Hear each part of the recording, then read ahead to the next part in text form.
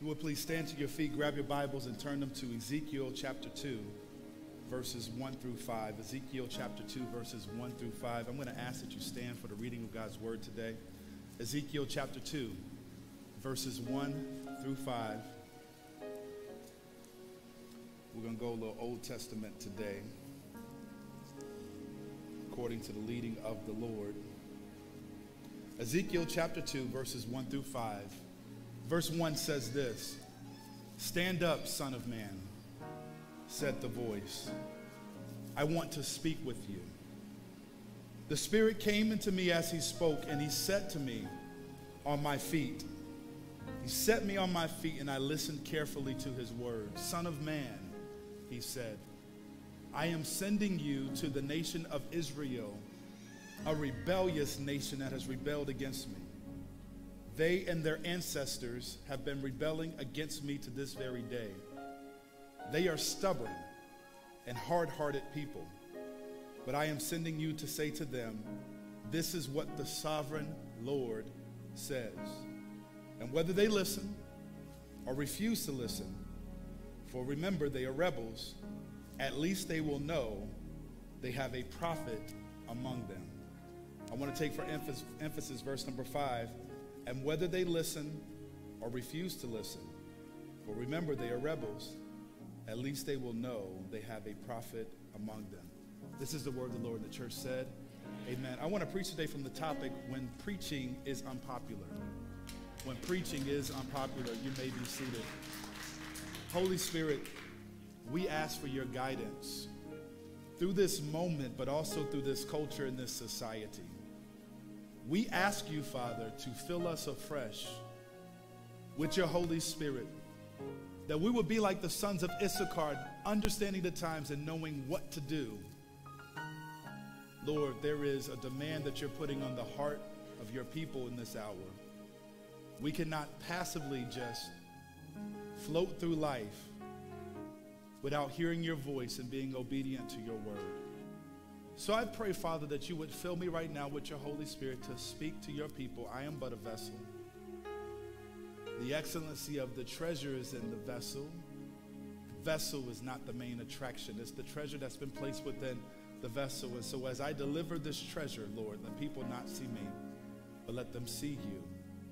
And Father, I pray that people will walk out of here encouraged in what they believe about you, not intimidated by the society and the culture that we live in, but so enamored, so in love with you and your word that they'll say whatever you've led them to say and allow you to fight their battles for them. Use this moment for your glory, for this church and beyond. In Jesus' name we pray, amen. We live in a society that is obsessed with popularity. Let me say that again. We live in a society that is obsessed with popularity. The word popular means to be liked, admired, or enjoyed by many people. And at the earliest stages of human development, we see the inherent desire to be liked. Infants crave and demand the undivided attention of their parents. Infants have an ability to attract attention. That's why some of y'all struggle during the service, because you're looking at the baby. And the baby, although they have not fully been actualized in terms of their personality and their ability to discern right from wrong, they enjoy the attention because they are wired that way as little people, to crave attention from others. In elementary school, nobody wants to sit at the lunch table by themselves.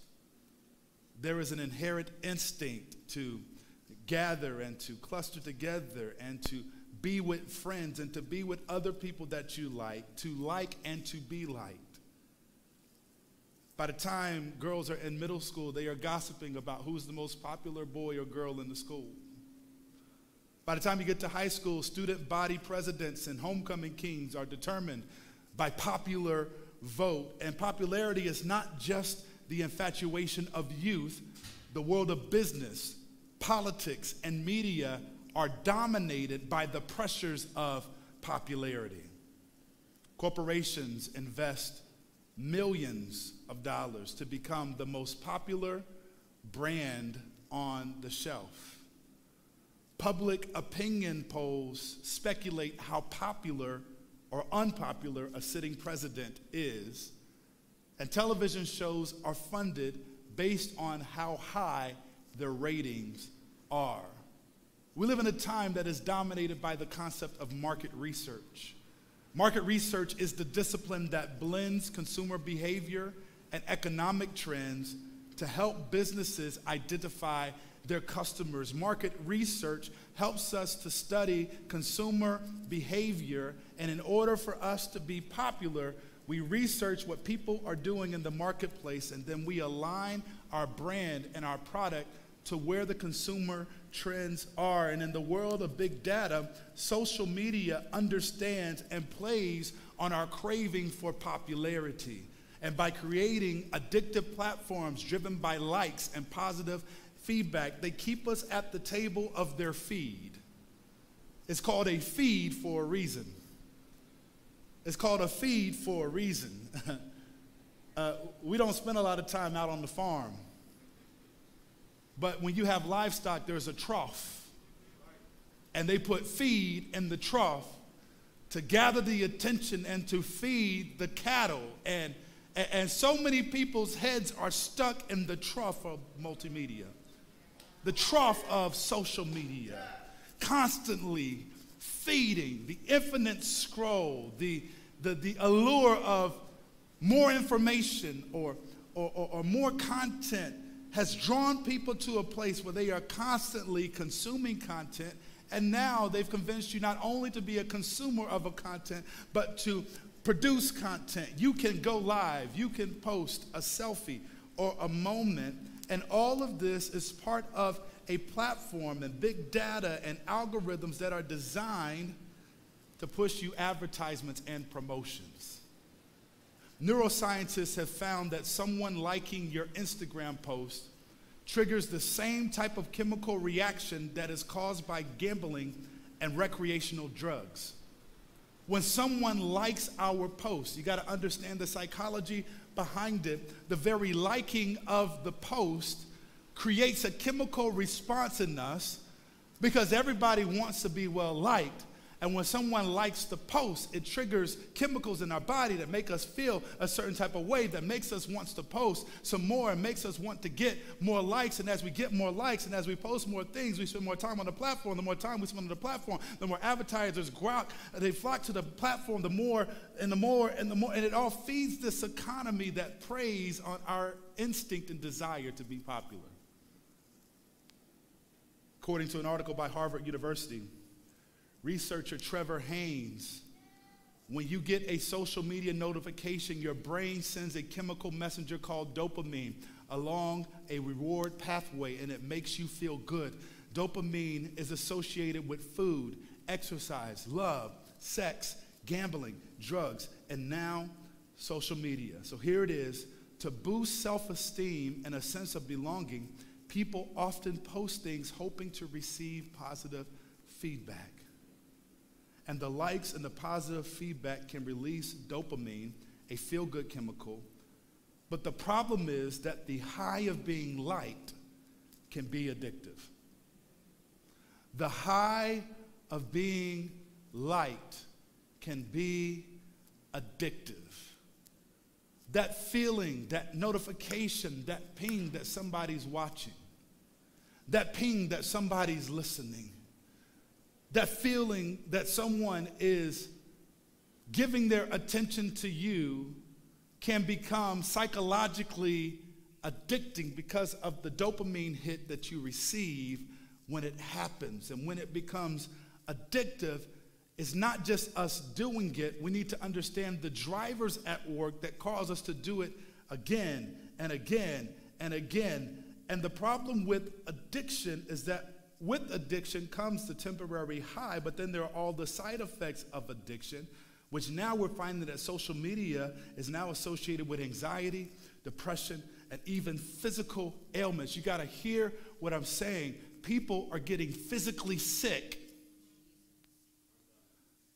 due to this drive of dopamine and likes, and did people see it, and do people hear me, or do people respond? And it's literally affecting people's bodies with physical ailments, not to mention all of the mental difficulties that people are feeling and facing because of this confusing world that has now been encapsulated with a feed that's drawn all of our attention. Why am I dealing with this? Because I believe that if we as the church, the people of God, are going to march forward with a clear heart and a clear conscience, that we at some point have to acknowledge the feedback loop of dopamine, and we have to deal with it at the root, because you can't do what God has called you to do and be driven and addicted to the dopamine of people liking you.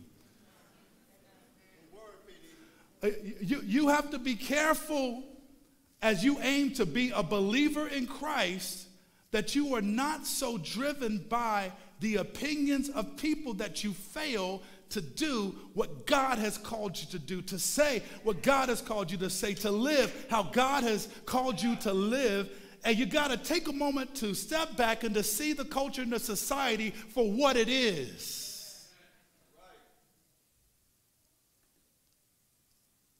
How many people are stuck because of popularity and wanting to be liked? Stuck between what's very clearly God's will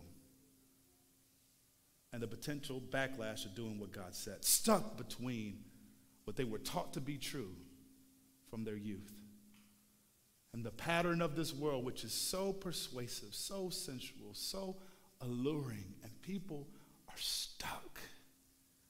But if we're going to be effective in this culture, we've got to get unstuck, and we've got to recognize the world for what it is. Now, for better or worse, social media has shifted economies, provided new ways for people to get paid. Over the past decade, we've seen the rise of the social media influencer. The social media influencer. Back in the day, you'd ask dudes, what do you want to be? I want to be a rapper. I want to be an athlete. But now people say, I want to be an influencer.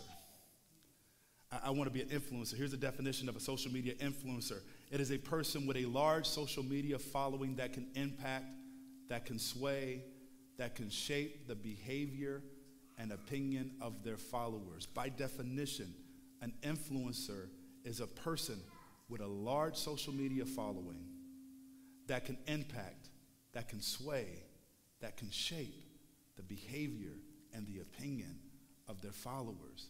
An influencer shapes opinion. An influencer develops a following, subscribers, likes, followers, with the intent of creating content that draws people in for the purpose of impacting, swaying, and shaping their behavior. Influencers create content regularly on YouTube, TikTok, Instagram, and Facebook with the intent of growing their fan base. If you are an influencer, your first job is to grow your fan base. It's to get more and more people to like you, to follow you. Then the next goal of the influencer is to monetize that following through advertisement, sponsorship, and brand placement. I'm sharing this with you because I want you to understand the technical definition, and it can be neutral. It can be used in a positive way, but I want you to see the trends of the culture. So I don't want you walking out saying that Pastor Dexter said that social media is all bad, I need to get off, that I just, no. I need you to hear what the Spirit is saying and be discerning as you navigate this culture and this society, and not keep your head in the sand, but see what's going on at greater trends. If you're going to be like the sons of Issachar, you got to understand the times and know what to do. You got to take a step back and see the bigger picture. Listen to me. Even in Christianity, we have seen the emergence of the Christian influencer. From entertaining TikTok videos to YouTube podcasts, Christian influencers have become an industry unto themselves. Listen to me. Popularity pays. When you've developed a following and you go live on YouTube and people subscribe, the amount of time and the amount of followers you have does something to the algorithm that allows you to get paid for your influence. That is the purpose of being, technically speaking, a Christian influencer, a social media influencer. It is an economic model, a revenue model. Now, we all have influence. We had influence before there was social media. Okay, so we're not negating the power of influence. And yes, there are times where you can have a following and you just simply have influence because you have a following. But this is what I need you to see. I need you to see the trends of where the world is going. This idea of an influencer, and now the multi-platform, multi-channel influencer. I have my YouTube, I have my TikTok, I have my Facebook, I have my books, I have my products, I have this, I have that. You have to be careful that even the voices that are influencing you on social media, that they are biblically sound and grounded in Christ. And what's going to continue to happen is that because people, watch this, will build platforms that are seemingly bigger and greater than the church, in a world driven by popularity, folks will follow after teachers with itching ears because of the amount of followers they have, not because of the doctrine that is true and verified that they should be preaching. And what's going to happen as this culture continues and progresses, and as postmodernism aims to deconstruct everything, and as people hop up and say they're leaving the church and I'm leaving Christianity, what we're doing right now is going to become less and less appealing to the public. And in exchange for the traditional church, there are people who want the same things, watch this, that they could get from the local church. They now feel like I can get that from online, from my favorite influencer, log into YouTube, get this and that, and I don't need community, I don't need accountability, I just need someone that's going to give me what I think I need. But here's the problem. Not everything that is popular is appropriate. Not everything that's popular is appropriate. How many of you had a parent that used to say stuff like, well, if everybody's going to jump off the bridge, you're going to do it too? I know what I'm talking about.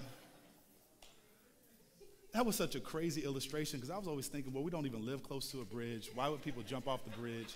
I mean, that's how I was thinking, but our parents were trying to prove a point that if everyone is doing something that's harmful and destructive, if you are only driven by groupthink, if you are only driven by popularity and what's popular, even if it's wrong, if you're doing it to fit in with the crowd and peer pressure, that peer pressure will drive you to do things that don't make sense if you're not careful. So our parents were trying to instill with us the ability to have discernment.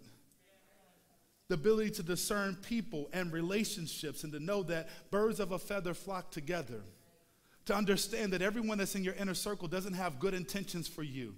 To understand that everything that your little friends do is not necessarily what you do. How many of you had a parent that would very quickly distinguish them between your little friends? They would say things like, now I need you to understand I'm not one of your little friends. That might be how Johnny does it. That might be how Susie and their parents do it. But as for me and my house, this is how we're going to do it. As long as you're under my roof, this is, they got that Montel Jordan, this is how we do it. Why is that important? Because the enemy is a deceiver and he plays on the gullibility of people, the naivete of people. The naivete of a Pinocchio will take you places that you didn't sign up for and get you into problems that you can't handle. And so more now than ever, the Christian believer needs discernment. Discernment. Test the Spirit by the Spirit. Discernment. Discernment rooted in the word of the Lord. Discernment. Discernment rooted in understanding basic theology, the gospel of Jesus Christ. Systematic theology from Genesis to Revelation. You have to be rooted and grounded. You have to understand the real thing in a world filled with counterfeits. Just because it's popular doesn't make it appropriate. Just because it's viral doesn't mean that it's verifiable.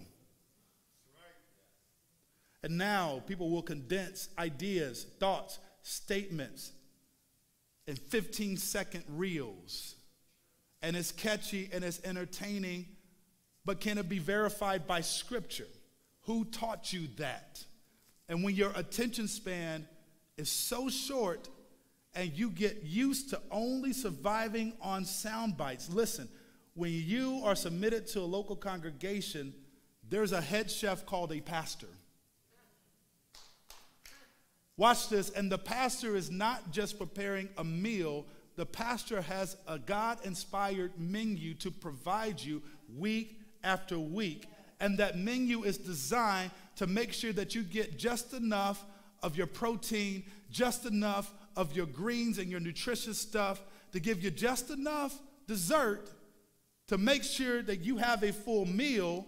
But the pastor is looking at your entire diet and trying his or her best to feed you in such a way that helps you to grow as a sheep in God's pasture. He is the good shepherd, Jesus is, and the pastor is the under shepherd, and our responsibility is to feed the flock. Watch this, but our responsibility is also to protect the flock, which is why the shepherd has a staff to combat the wolves that come in with sheep's clothing, to combat the predators that seek to come in to snatch sheep out of the fold. And as I look at the culture and the society, there are people falling away from the faith. And they will not endure a full meal. Just give me a piece of that appetizer right there and I'm good. You cannot survive spiritually in this climate and this environment with appetizers only.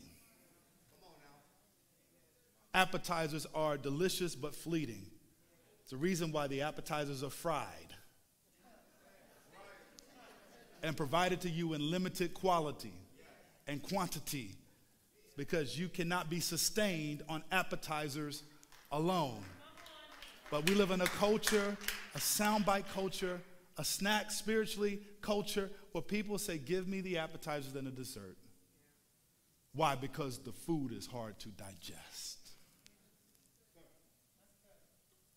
So now we have to look, and everybody's a Christian influencer. Everybody's got an idea. Everybody's teaching and giving their ideas about God, and everybody's going live, and everybody's got a YouTube channel, and everybody's got a brand, and everybody's got something that they're selling, and something that they're selling, something. So you got to ask yourself the question, is this the anointing or the algorithm? This keeps showing up on my feed. Is that the anointing or the algorithm? Is this a move of the Holy Spirit, or are they just effective marketers? I told you a few weeks ago that just because there's repetition with something doesn't mean that it's confirmation, because the devil is persistent too. Some of us think, oh, I saw it 3 times. That means the Lord might be saying, no, no, no, no, no. Just because you see it over and over and over again, it just might be effective advertising. Is it the anointing or is it the algorithm? Is it preaching or product placement? You got to hear what I'm saying from the heart of a pastor. A preacher is called to be more than just a motivational mascot or a success coach. A preacher is called to be more than just a motivational mascot or a success coach. A preacher is commissioned to preach the word. And the danger is, in a culture driven by popularity, where the end game is influence, platforms, and followers, where we're now getting paid based on the amount of people who follow, like, and subscribe, that the message of the cross can be compromised. Because sometimes when you preach the cross, people will unfollow you. When you start preaching about sin, there's a place for motivation. You got to hear what I'm saying. But we don't ever talk about sin, repentance. We don't ever deal with the issues of society and culture in a way that's gospel-centric, where every message is about you living your best life, you becoming the best that you can be. I'm not your motivational mascot. Listen, if you embrace the word, yes, we see with Joshua, be strong and courageous. If you take the word and hide it in your heart, you will have great success. But the success that God gives is different than the success that the world promises. All that's in the world is the lust of the flesh, the lust of the eyes, and the pride of life. So a preacher is called to be more than just a motivational mascot or a success coach. A preacher is commissioned to preach the word. 2 Timothy 4:2 says, preach the word. That word preach means to lift your voice and proclaim the word of God. The word communicates the will and the mind of God. Be ready in season and out of season. When you look at that word in the Greek, in season means in opportune seasons, and out of season means in not opportune seasons. Watch this. In a marketing-driven world, you're always looking for the opportune season. Everything becomes a ploy and a strategy to capitalize on the market that you're trying to reach.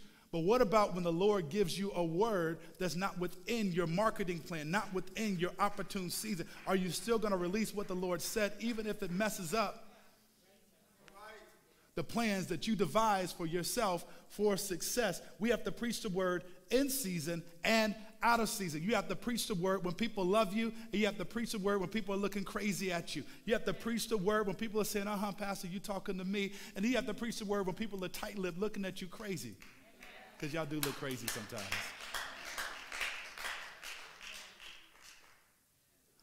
The Apostle Paul is saying, preach the word in season and out of season. And then do three things: convince, rebuke, and exhort, with all long-suffering and teaching. To convince is tied to the word convict. It means to reprimand or correct. That the act of preaching is also the act at times of reprimand and correction. To verbally say, you're not doing what you're supposed to do, and you got to correct and change course and get on the right path. That is part of the act of preaching. Well, preacher, you're making me feel bad. Well, you're doing wrong.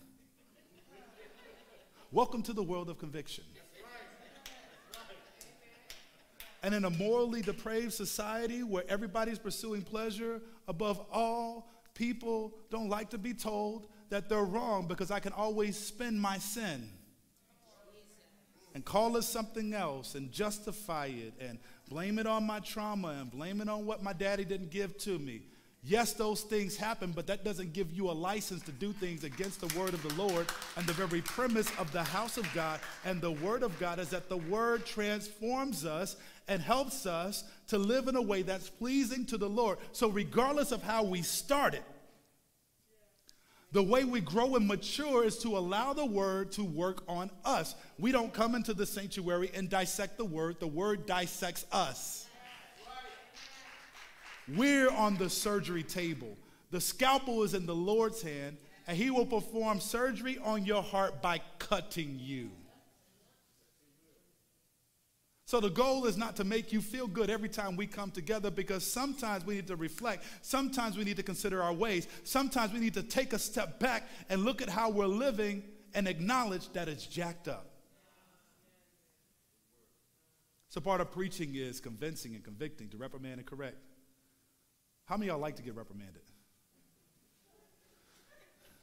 Nobody raised their hand, because nobody likes the feeling of correction coming to you because of your flesh. You feel a certain type of way. But when you submit to the process, and when you reflect, and when you're honest, when it's Holy Spirit led, you eventually, if your heart is right, come to the place of accepting the medicine, even though it's bitter when it goes down. And God is saying, I've scheduled your medicine, but you won't take it. That's the culture that we live in. Medicine is scheduled, but people won't take it. They will skip that medicine, and then they'll create their own remedy and say, no, I'm good. I'll take this. Baby, that ginger ale and saltine crackers ain't doing nothing. Robitussin don't work for everything, despite what Chris Rock said.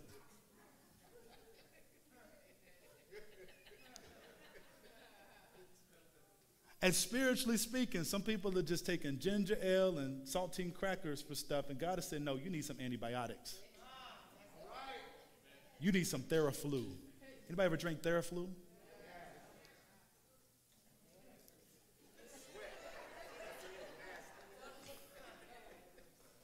No, I'm going to give you Alka-Seltzer.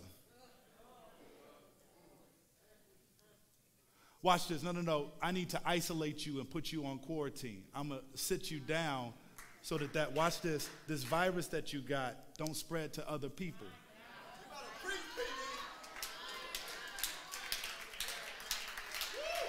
But in our flesh, the world says pleasure above all. So I don't feel good when someone corrects me. Therefore, it's not a safe space. So let me go somewhere. But they don't love you like that. And the culture doesn't understand this, that correction comes through love. That you can love someone and disagree with them. And the fact that you disagree doesn't mean that you don't love them. In fact, you love them enough to be truthful for them.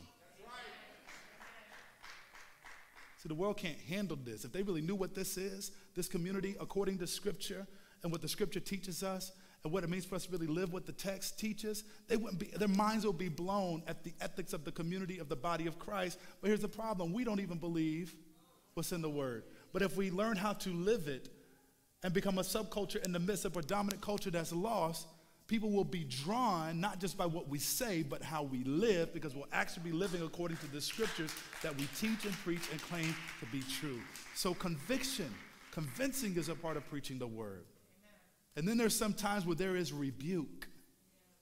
Rebuke is to warn forcefully, expressing strong disapproval. Sometimes correction can be very gentle. I remember as I was a basketball player, when I was young, I didn't really understand the game, and I used to shoot the ball with two hands. I used to just get the ball up any way I could and just shoot it with two hands when I was smaller. But then I had a basketball coach as I got older. He said, if you're going to go to the next level, you have to learn how to shoot with one hand. And so he would correct my form. I had developed a bad habit, but he would gently say, nope, get your arm in, get your arm in. It feels awkward, it feels uncomfortable, but as you get more repetitions, you'll find a stroke and you'll begin to hit consistently with the right form. That's gentle correction. But then once I got to the college level, their correction wasn't always gentle. Anybody know what it's like to play Division I sports? They don't ask nicely all the time. We practice plays, and then we get out and we have to execute them. And if we're not executing the play, the coach, by virtue of the moment that we're in, has to raise his voice and remind us of what the game plan was. And if you're going to be an athlete, you cannot be thin-skinned at that level. Because rebuke is part of the coach's toolkit. And so sometimes the pastor will raise his voice, raise her voice to warn, forcefully expressing strong disapproval. Listen, in my home, there's a wood stove. We turned that joker on yesterday because it was cold.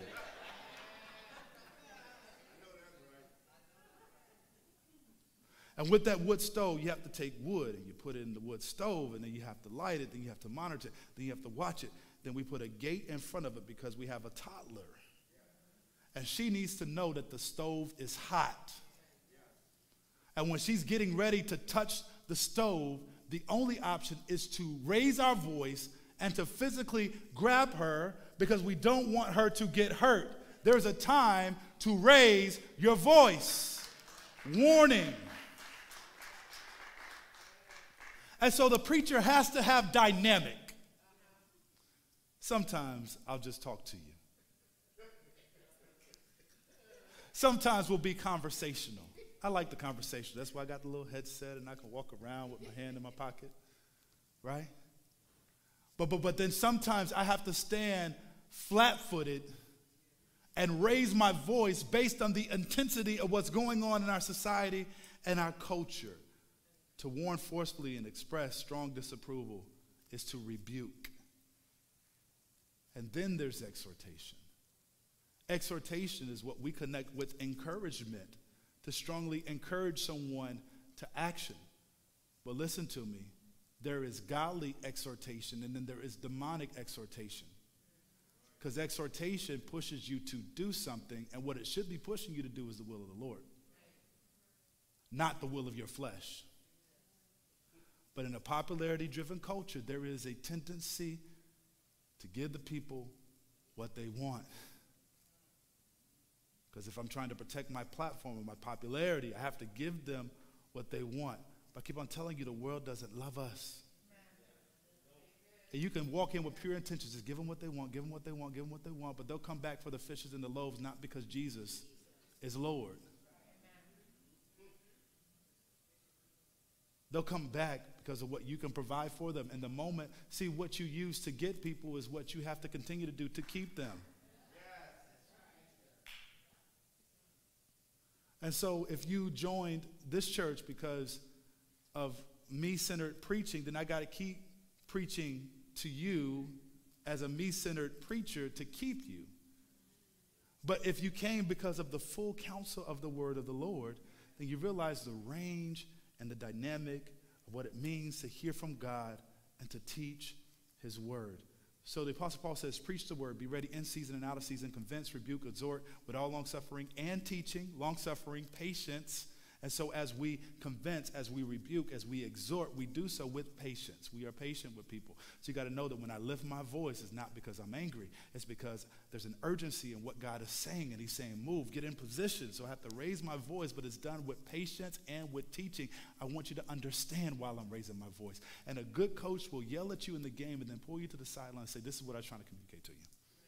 This is what I was trying to show you. This is how I was trying to get you to move. That is the role of a pastor and a preacher. Verse 3 says, for the time will come when they will not endure sound doctrine, but according to their own desires, because they have itching ears, they will heap up for themselves teachers, and they will turn their ears away from the truth and be turned away and aside to fables. They'll be turned to fables. They would rather hear a fairy tale than the truth. Pick which route you want to go.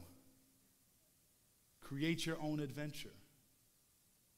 You want to search a specific topic? You can find no lack of influencers, authors, who can tell you what you think you need to hear. All I'm saying is, be careful. Be careful, because in this time, in this hour, there are folks who have itching ears, and there are people who want to scratch the itch. Watch this, and if I can scratch the itch and get paid at the same time, sounds like a good hustle to me. The hustle mentality, when I say the hustle mentality, I'm not talking about hard work, I'm not talking about diligence, but the hustle mentality cannot be the modality of the people of God. Because the hustle mentality says, by any means possible, make it happen. But we have to factor in the will of God, the leading of the Holy Spirit. There are times where God will say, take a step back, give this away for free, help this person.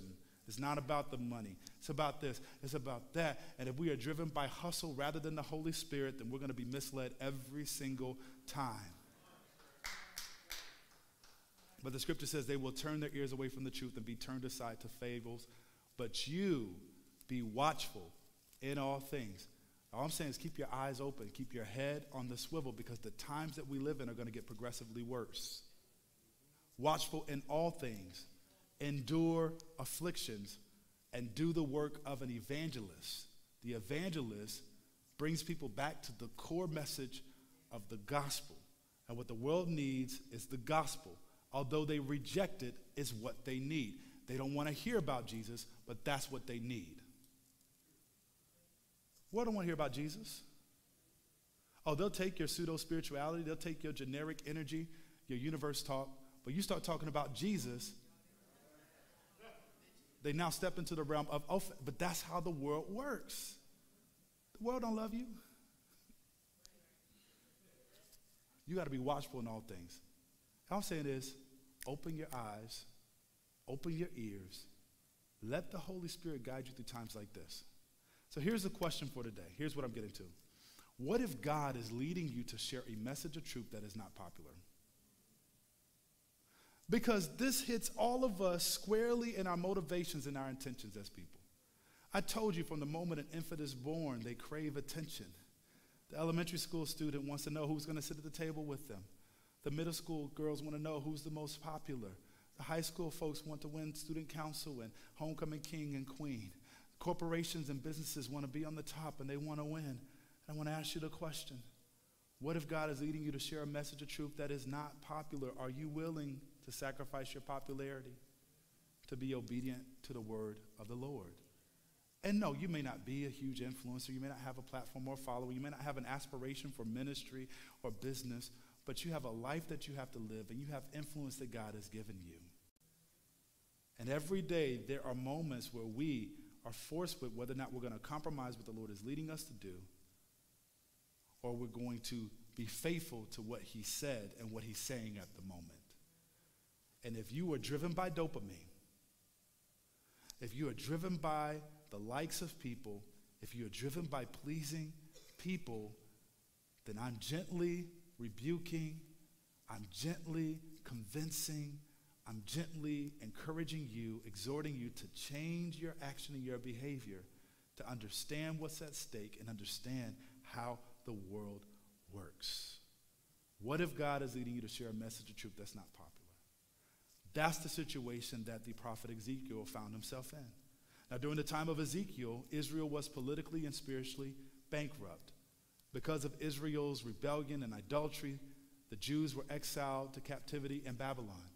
I told you a few weeks that Babylon was a historic city, but Babylon is also a biblical type and symbol.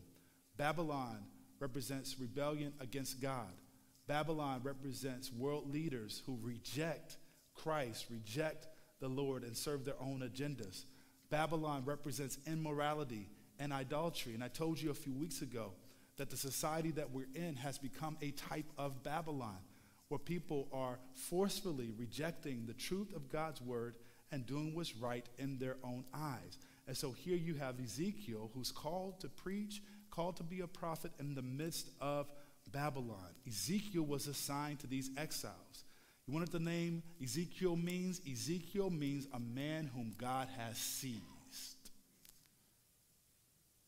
A man whom God has seized. Are you a man whom God has seized? Ladies, are you a woman that God has seized?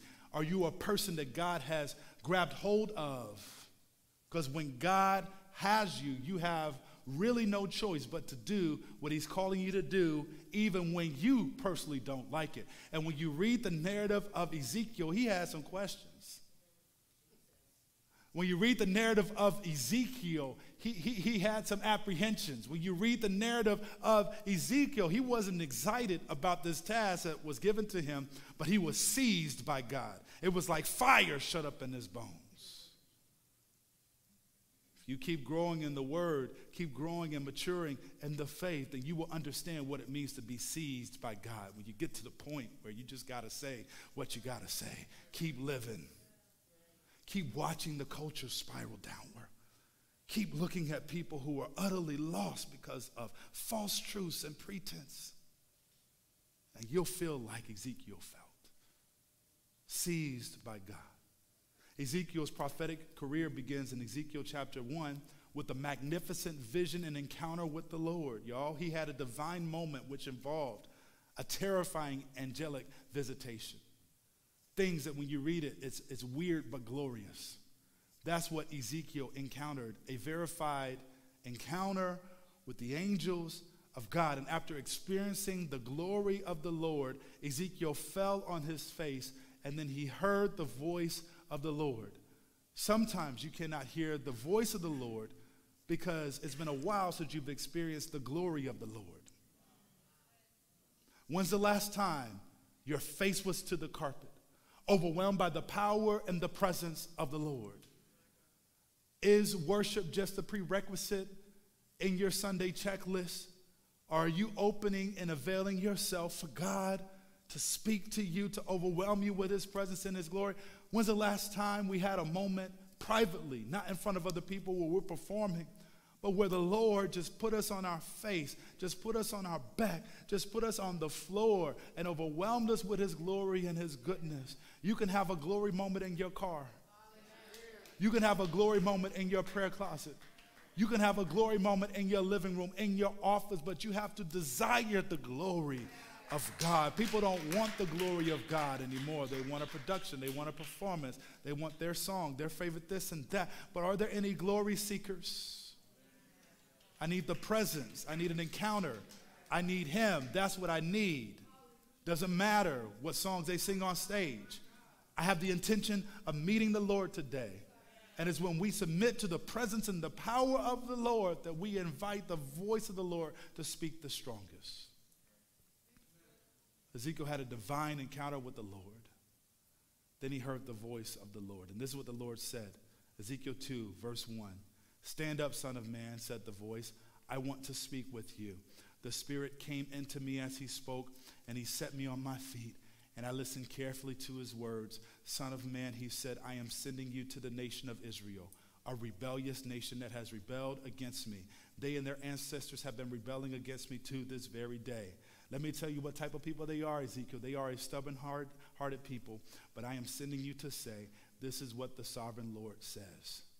I'm sending you to a people. They're rebellious. Their ancestors are rebellious. They're stubborn. They are hard-hearted. But I'm giving you a message. I want you to point them to my sovereignty. This is what the sovereign Lord says. Now look at verse 5. And whether they listen or refuse to listen. For remember, I'm telling you in advance, they're rebels. I'm telling you in advance, the world's going to reject you. I'm telling you in advance that people aren't going to accept everything that you have to say. I'm telling you in advance. I'm telling you in advance.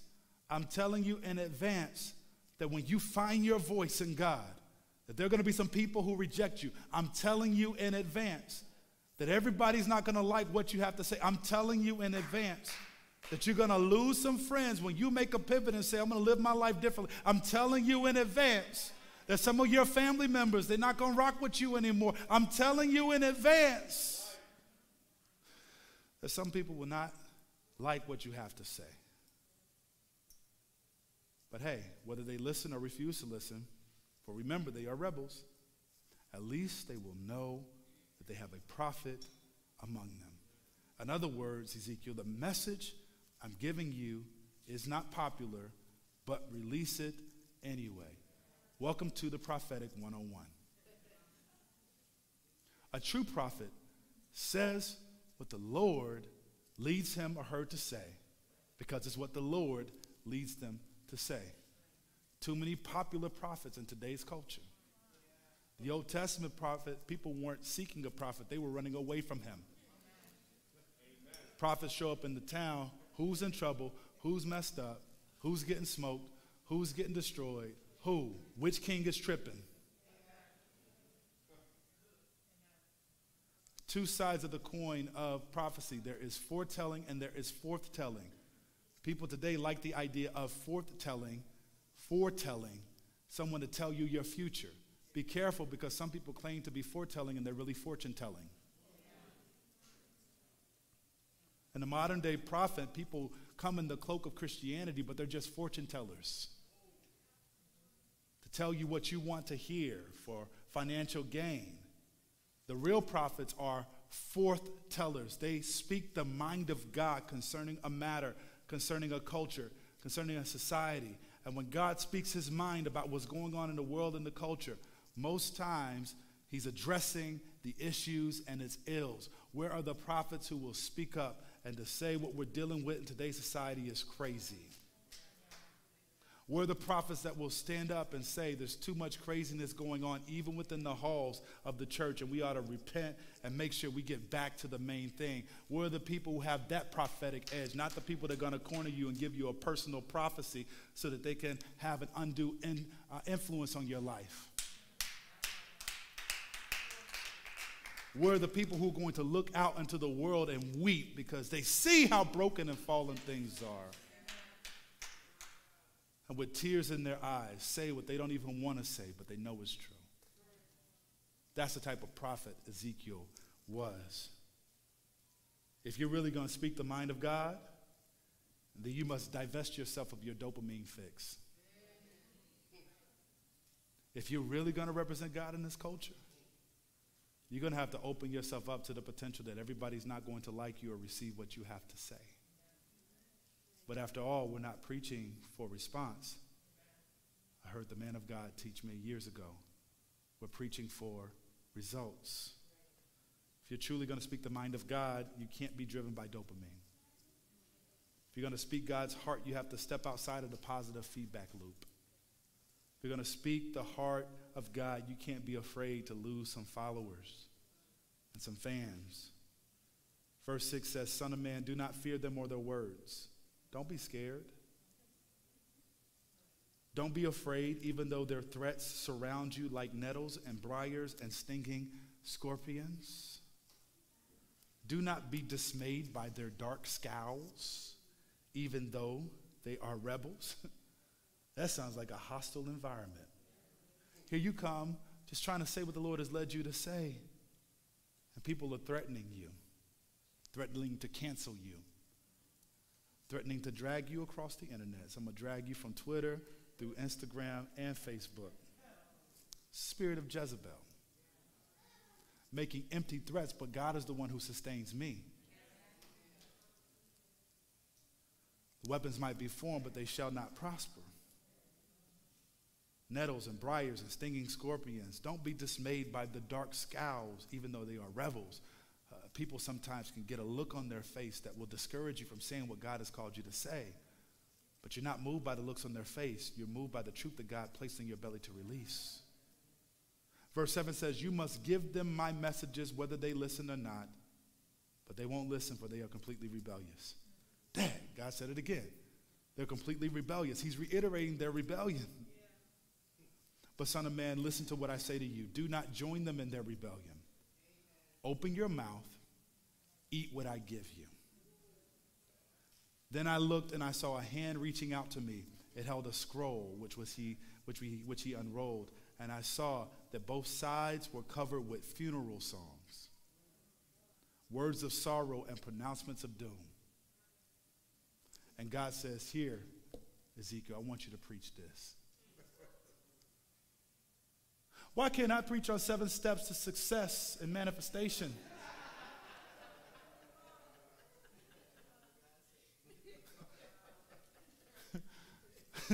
My algorithm's going to be all messed up if I preach this.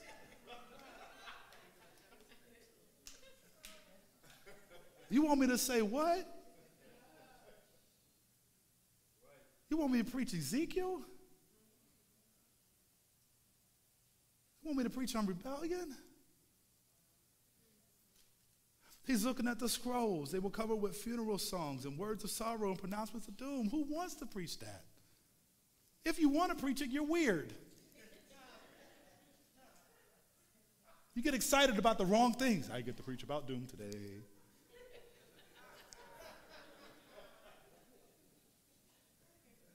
I heard Bishop McLaughlin say one time, if I'm going to preach about hell, I got to preach it with tears in my eyes. Because it's a message that hurts, that stings, but you don't want people to go. It's nothing exciting and thrilling when you have the heart of a shepherd about preaching about doom and sorrow and funeral songs. But this is what the Lord said to Ezekiel. It jumps to chapter 3, verse 1. The voice said to me, Son of man, eat what I am giving you. Eat the scroll. He said, take that scroll with the funeral songs and the words of sorrow and the pronouncements of doom, fold it up and eat it. Eat it and digest it.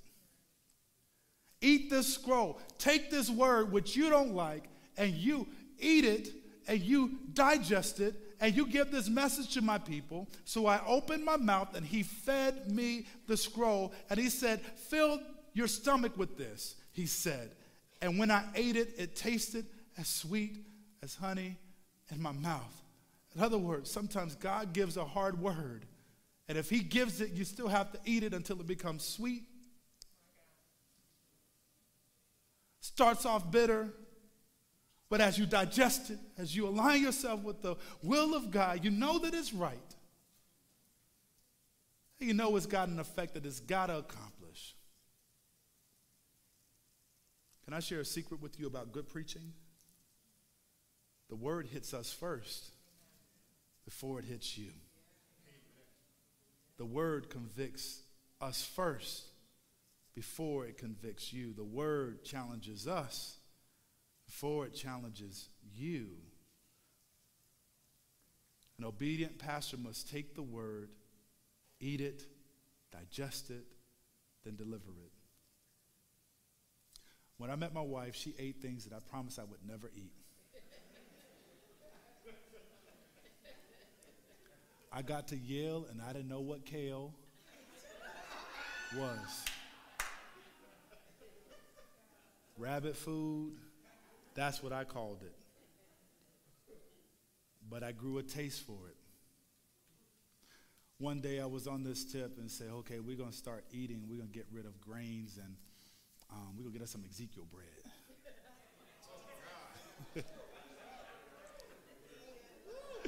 Woo! They knew what they were doing when they called it Ezekiel bread. And I remember one time we got this cereal. It was called Ezekiel cereal.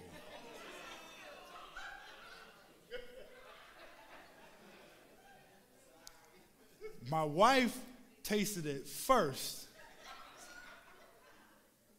and I watched her. She took a spoonful of it. She ate it. She said, "Yo," she said, "this tastes like punishment." Woo! But it was filled with protein and a bunch of stuff that we probably needed in our body. I'm like, if she can't eat it, I surely can't.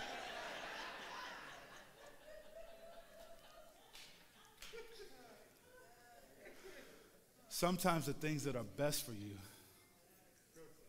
are the hardest things to swallow.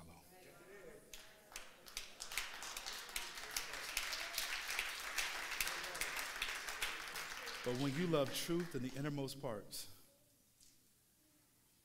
it might be tough going down, but you're thinking about the results, you're thinking about the glory that God's going to get, and somehow that difficult to digest word, it's bitter at first, but because of your love for the Lord, it becomes honey, life-giving, sustaining, because there's no better place to be than in the well of the Lord. When preaching is unpopular, when living for God is unpopular, when doing the right thing with everybody on your job, stealing, cheating, talking to somebody, and you feel that pressure,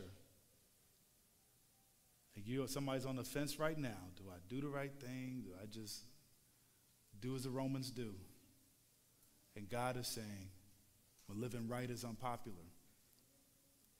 you live right and let the chips fall where they may. But God's going to take care of you. As you stand, I want to leave you with this final moment. We're just going to pray for a moment, worship for just a moment. Worship team, if you can come up.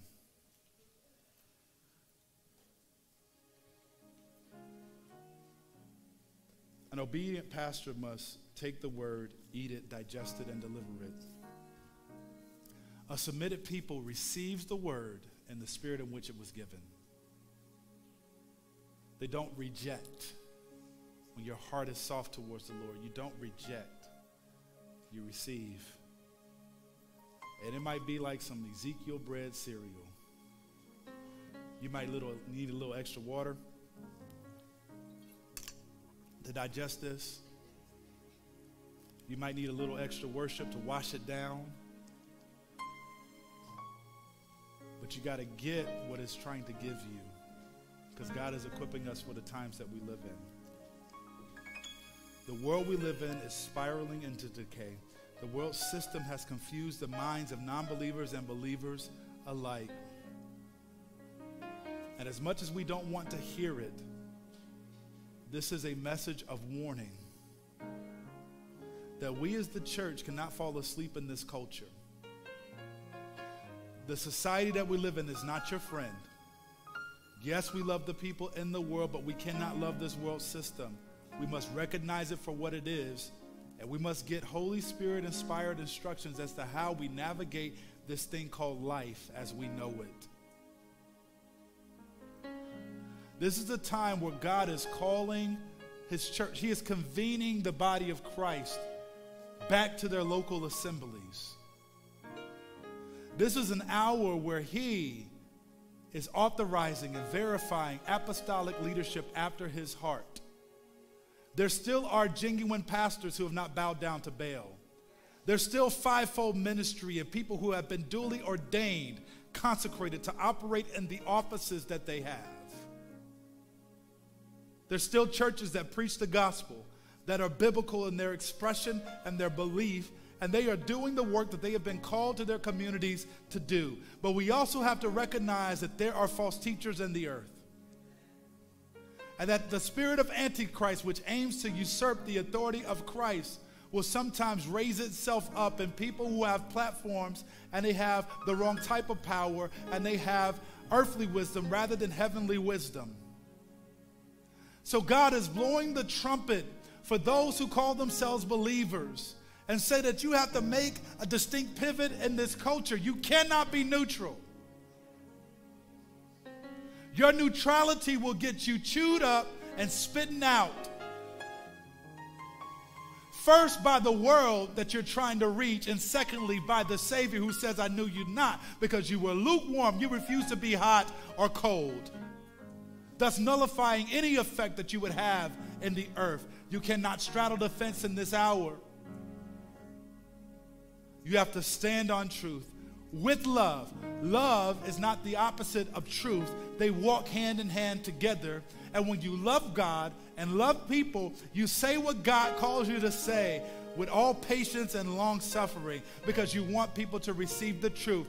Many will reject, but there are still a few who are waiting in the wings, looking for someone to be an Ezekiel in their life. Somebody has a little nephew, a cousin, a family member, and you are the Ezekiel of your family. There's someone on somebody's job in the marketplace. You are the Ezekiel on your floor. You're the Ezekiel in your neighborhood. You're the Ezekiel in your school amongst the administrators that you're responsible for, working with. And your obedience to take God's word and to swallow it and to say what he's called you to say and to do what he's called you to do in the context in which he placed you is the difference between someone coming to know Jesus for real. Don't focus on those who will reject him. Focus on those who will receive him. So for every 20, 30 people who reject the message, there's one, there's two, there's three who will be grateful that you are willing to be honest and true. And the three that receive the message will bear much fruit in the kingdom of God, because all he needs is a seed, and that seed will produce much fruit.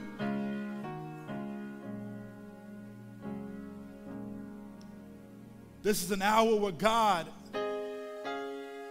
is still anointing and authenticating his servants and his princes in the church. That although influence culture will set up and raise up people who call themselves ministers, who call themselves internet pastors, who call themselves prophets, they have not been sent by the Lord. But God is still establishing his reign and his rule and his local church. And he is raising up people who have the heart of the Lord and who've been commissioned to communities and anointed to be effective in this society. And watch this. God will raise up people to go into the marketplace and yes, into social media. Yes, into these places of influence. But they will be submitted to the orthodoxy of the word. They will have covering. They will have community. They will have connection. And they will be sober-minded and vigilant to understand that they are on assignment. They will be driven by assignment and not algorithm. They will hold the verification of the Holy Spirit in higher esteem than they hold the verification of Twitter and Instagram and Facebook. The check means nothing apart from the Holy Spirit. So, Father, would you raise up a people who are not seeking popularity, but who are totally and completely sufficient in you. You see their needs. You know who they are. You've got plans for them, and oh, you have a crown and you have a reward for everyone that does what you tell them to do in the earth.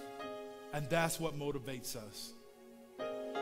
We disconnect ourselves with the addiction of dopamine, of lights right now in the name of Jesus. Father, if we are so driven by the approval of people in the virtual world and in the real world, what we're just doing and serving a ministry because someone can respond and say something to us, Father, would you deliver us from that right now? We're not driven by dopamine. We are driven by your word and your Holy Spirit. And we will do what you tell us to do, say what you tell us to say.